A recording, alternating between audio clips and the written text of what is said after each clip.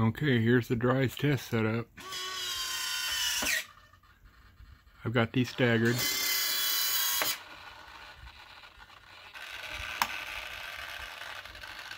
Well, I tell you what, the geometry on this thing has to be like super perfect in order for it to keep from binding.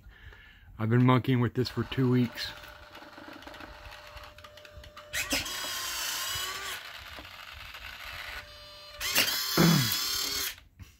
Now I'm using a programmable sequencer on here so that I can kind of add a, whoops, bumped the phone here, little sequence. Now let's look at it from the front. Nose gear still not in yet. Should be working on that here late in the week.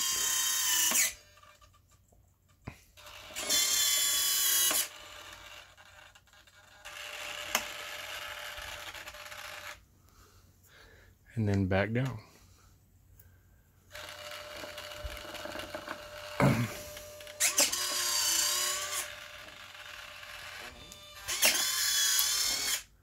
I'm probably going to tighten that sequence up just about 0.4 seconds.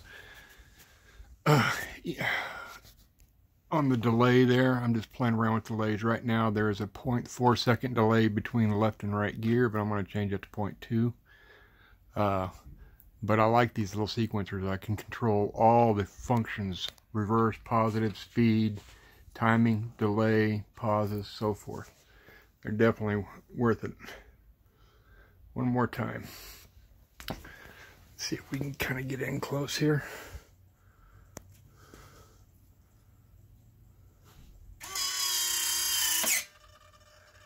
This is the first time I've actually got it to work reliably for this many cycles without having to manually assist it. Because typically, right here is where it jams up. And the same thing in reverse. On the push out. The push out has to be just right. And I actually have a piece of aluminum tape over the magnets to help break the bond. They're just a little too strong magnet to magnet. But piece of tape, aluminum tape, Teflon, the TPU tape we use for hinges works real well. Just to kind of weaken the bond just a little bit. Here we go. We're going to step back here.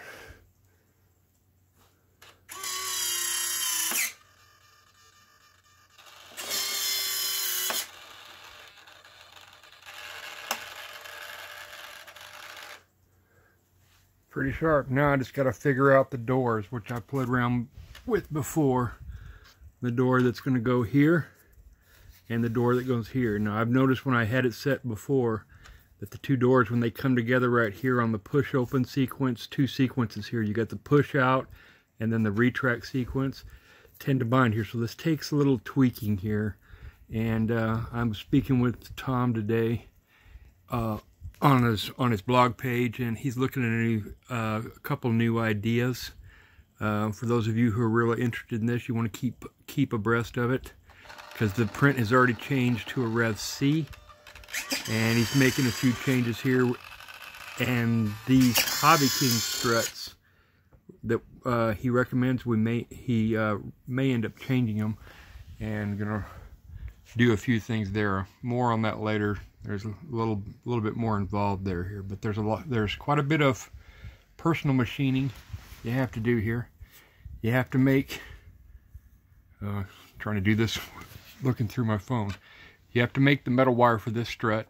This is a 3D printed piece. All the rest of this is a 3D printed piece. Stainless steel pins, magnets, so forth. This Hobby King strut is a key piece, which is now back ordered again. The retract unit itself and the 3D printed box that it's mounted for in the wing. And it nearly has to mount all the way to the top of the wing, routing out. I actually had to take it a little deeper than Tom recommended at 43 millimeters, and I'm setting it almost 50 millimeters deep. So I've only got like about maybe an 1/8 of an inch or less of foam on the top of the wing, but it mounts all the way around. So right now I'm trying this with 3D printed pieces. This is not glued in because this is not the final piece. This is actually, I'm trying some new material that's supposed to be really strong. This is multi-jet fusion plastic PA12 glass beaded. Seems to be pretty strong, along with this piece up here and this pivot block, which he recommends being aluminum, and I agree with him. I've actually having these printed aluminum. This is a very hard piece to make, and I've sourced it with many different places. It's expensive. Just to make these four pieces alone out of aluminum right here was almost 500 bucks plus.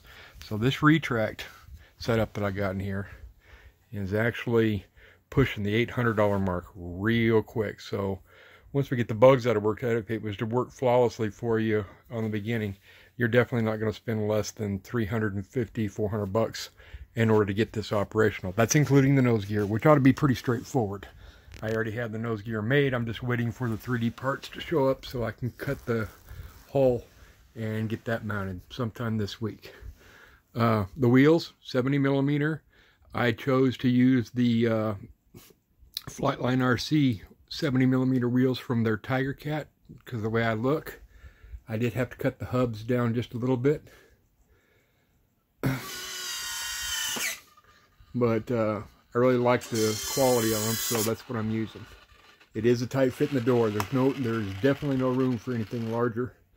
And even a 65 millimeter wheel might be a good idea. But you need 70 millimeters, 65, 70 millimeters, because the keel beam right here at the corner is only going to sit about 1.5 inches above the ground when this gear is down, if it's all mounted precisely per his instructions. And I do say follow his instructions and his measurements right down to the letter. There's very little fudge room. Okay, just a quick demo. Talk to you guys later. I'll keep you posted.